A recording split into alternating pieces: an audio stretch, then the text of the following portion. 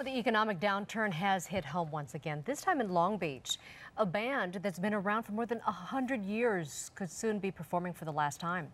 KCAL 9's Susie Suh joins us live from Long Beach now, where budget cuts have claimed a longtime fixture of that city. Susie.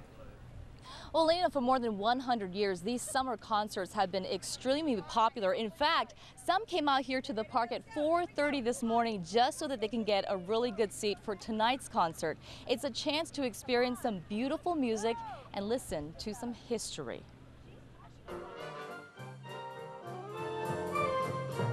In Long Beach at the Marine Stadium, the sound of horns, history resonate.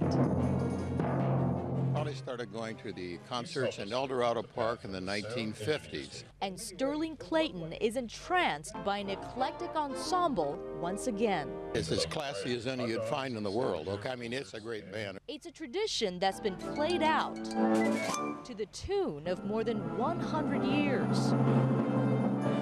World War I, World War II, they played and sent the troops into war and met them on the troop ships when they came back. The Long Beach Municipal Band was started in 1909. Today, it's the oldest band of its kind in the country. John Philip Sousa guest conducted this band at one time. To think of that in itself is just amazing. After 32 years of playing saxophone, Mike Whitman fears it could be one of his last songs. I just love playing in this band. You see, it costs the city more than $400,000 a year to keep the band, and recent budget cuts are leaving things on a low note. We've watched kids grow up at these concerts. You know, people that come that I saw as kids who are now adults that are bringing their kids. Residents are orchestrating their own efforts to save the band.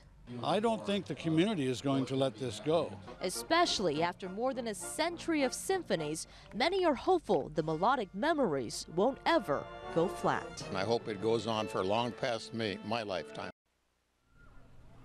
And residents have also started their own nonprofit organization to raise money for the band. Now, if they don't raise enough money by next summer, well, tomorrow night could be the band's last performance. We're live from Long Beach tonight. Susie Suh, KCAL 9 News. Sylvia and Lena, back to you.